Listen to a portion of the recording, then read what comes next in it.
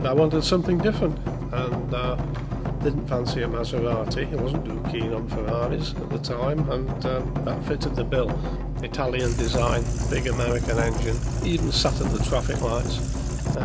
They are very full on. The engine note, it really is a buzz.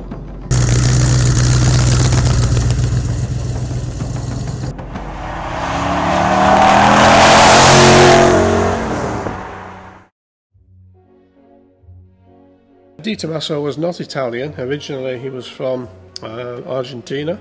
The family were cattle ranchers, hence the logo on the front of the car.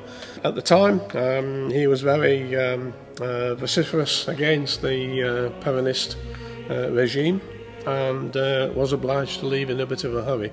He met Elizabeth Haskell, who was an independent American lady who also enjoyed racing motor cars. They had a relationship and married. She was linked indirectly to Ford.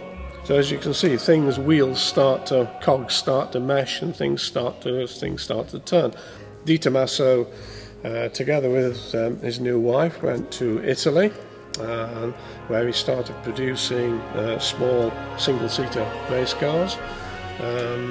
Then things were developing, as we say, into the Vallelunga, into the Mangusta, into the Pantera. One of the most important cars that we have is the Vallelunga. This is one of the 3 surviving prototype Vallelungas which were built by Fisore.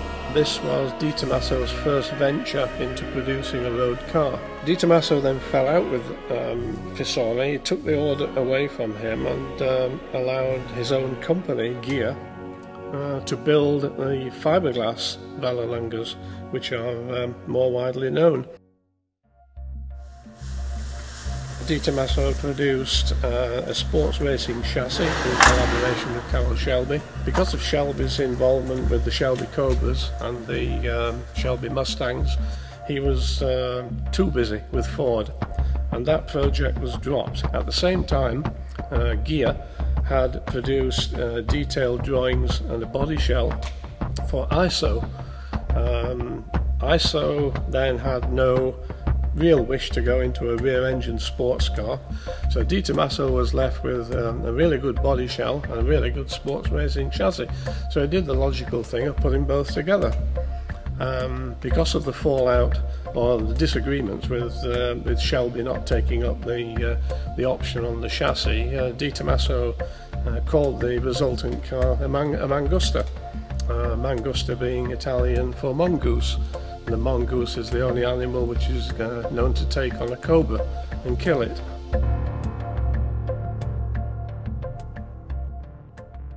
Various things had come to fruition within Tomaso's own little empire.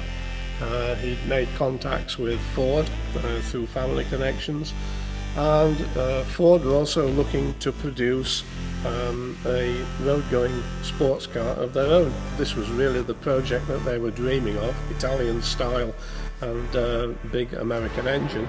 The Americans would love it, and indeed they did. The styling for the year was phenomenal. Ford pumped a lot of money into the project.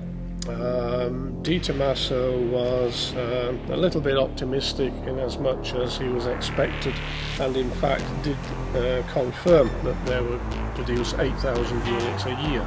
Ford's failure was not realising that there was no way on God's earth that was going to happen. This led to a lot of animosity. Unfortunately, Henry Ford decided enough was enough and just slammed the doors shut. What he didn't realise was that Tomaso was wise enough to have his own body moulds, pressings in Italy, and even with the original contract between Ford and Tomaso still maintained the rights to produce these cars and sell them within Europe. So Tomaso was the one who won 3 times over. He owned Ghia, which he sold to Henry Ford. He sold Henry Ford the package for the Pantera, which Ford paid for. and then virtually Ford gave it him all back for nothing. You couldn't write it. The body shell, the style of the car, was designed by an expat American called Tom Jada. The underpinnings were designed by none other than Dallara, who subsequently went on to work for Lamborghini and even today produces mainly racing car chassis, with it being mid-engine, very short exhaust pipes, very short headers, very small silencer. It is a box, not so much of a silencer, but it's a beautiful noise, makes a hell of a noise. The Pantera wasn't so much a throw together as the Mangusta was. The braking system had to work, engine and gearbox had to mate properly and produce a good, fast, safe car, and that's exactly what he did. Other cars as well, which were intended for America but never made it. The four-door Deauville, which was specifically designed as a competitor to the Jaguar of the day, and also the big four-door Mercedes of the day. All the cars were intended for America, but again the Deauville never made it. But he continued to produce cars in relatively small numbers and sold throughout Europe and the rest of the world. When I first started in business, that was back in 1983, we specialised in Jaguar. I got to know a little bit about Tomaso and the Panteras, and all of a sudden the business started to sidestep. The beauty was, nobody knew anything about Tomaso. Big American V8, yes, there are plenty of specialists well capable of handling an American V8, but the rest was a total mystery. The mark itself, to me, is so special. The development of Tomaso himself, the type of person that he was. Now, today, we are the only main specialist for Tomaso cars in the UK. For me, it's I come down to the toy shop every morning. You know, it doesn't get any better than that.